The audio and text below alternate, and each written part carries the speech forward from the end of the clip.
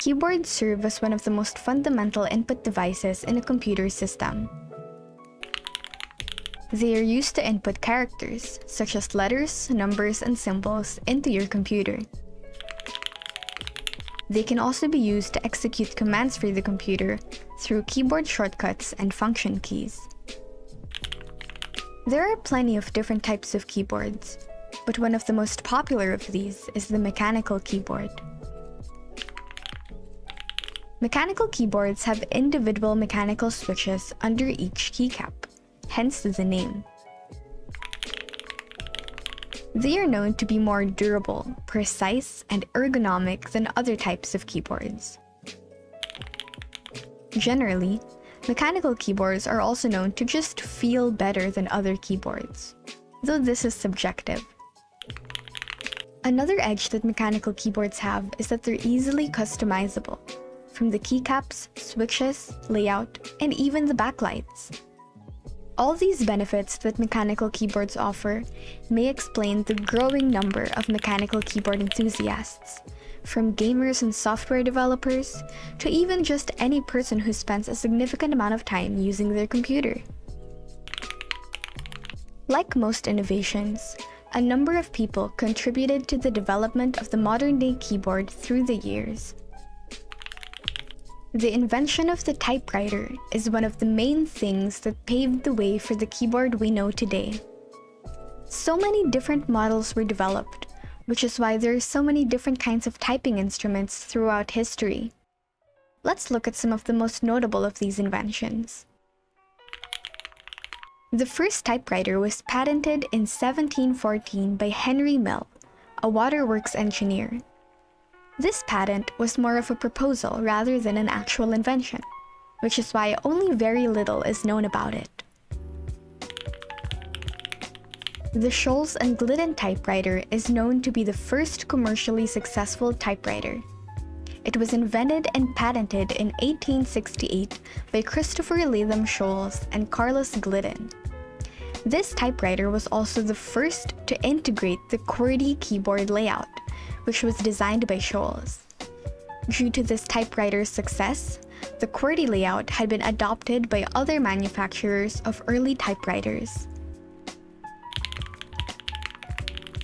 Various models of the typewriter continued to be developed throughout the years, until a standardized design was reached by around 1910. There were still small differences between models, but essentially, the layout and mechanism used were still the same. Typewriters continued to be popular around the 1950s to 1970s. So, when and how exactly did people start using typewriters alongside computers? This is where the teletype comes in. The teletype, also known as a teleprinter, is a device used to send and receive typed messages. One of its components is a keyboard similar to a typewriter, which was used to input data into the computer. The response would be printed on a paper output. As these teletypes were connected to actual computers, messages could be sent across multiple units through various networks, such as wires, radio transmissions, telephone lines, and more. The teletype was quite popular for some time, but it had some downsides. Apart from being loud and slow, it also used up lots of paper. To solve this problem, some manufacturers introduced glass teletypes in the 1960s. Here, paper was substituted for electronic cathode ray tubes as the display device. These devices further evolved into computer terminals, which are electronic or electromechanical hardware devices used to input and output typed data to and from computers. By the late 1970s, all computers had adopted video display terminals and electric keyboards, which were all built into the computers. As time passed and as computers became more and more popular, a number of companies continued to manufacture computers with built-in keyboards. This set the standard that keyboards were the main input devices for computers. Now let's move on to the invention that really influenced the design for modern-day keyboards. This invention is the IBM Model M keyboard. It was released in 1981 as part of IBM's first computer. But unlike other computers from that period, the IBM had a separate keyboard. The Model M keyboard is also known to be one of the first mechanical keyboards. Due to its popularity and success, other manufacturers used it as a basis to design their own keyboards, imitating the Model M's layout and ergonomic aspects. This is also when mechanical keyboards started to become a little more customizable.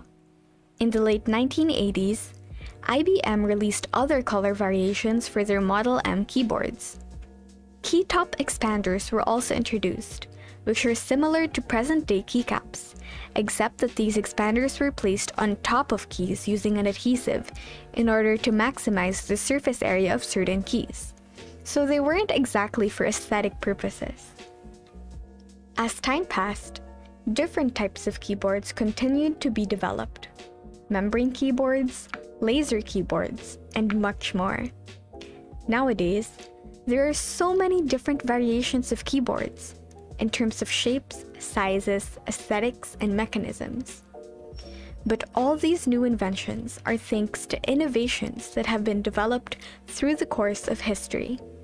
The typewriter, teleprinter, computer terminal, and of course, the Model M keyboard. Let's have a look at what this invention has brought to society. The most obvious contribution is the ease it has brought to recording or taking notes. With the usual pen and paper, the average writing speed is 40 letters per minute. With the keyboard, the average typing speed is 40 words per minute. Next, as previously mentioned, another importance of keyboards is for operation of the computer through keyboard shortcuts and function keys. Next, we have ease of writing and word processing. Since the age of the typewriter, up until the modern mechanical keyboard, we have been able to minimize the time and expense involved in creating documents, leading to a spread and systematic management. Keyboards have also brought ease of communication, especially for online exchanges, such as texts, emails, and messages. Gaming experience is also greatly enhanced with the mechanical keyboard. Most gamers prefer this type of keyboard as it is faster, more durable, and more precise than others. Lastly, mechanical keyboards have opened up new jobs in the market, as more and more people are getting into the community dedicated to the trade, maintenance, and customization of mechanical keyboards. Most mechanical keyboard enthusiasts would say that once you start getting into the world of mechanical keyboards, there's no going back. In the Philippines, more and more people have started to get into the rabbit hole of mechanical keyboards, especially now in the time of lockdown. Because of online classes or the work-from-home setting, a lot of people have started devoting more time and effort into upgrading or beautifying their setups, of which the keyboard is one of the staples. As people spend more time in front of the computer, they'd want to make sure that their setup is as comfortable and customized for their needs as possible.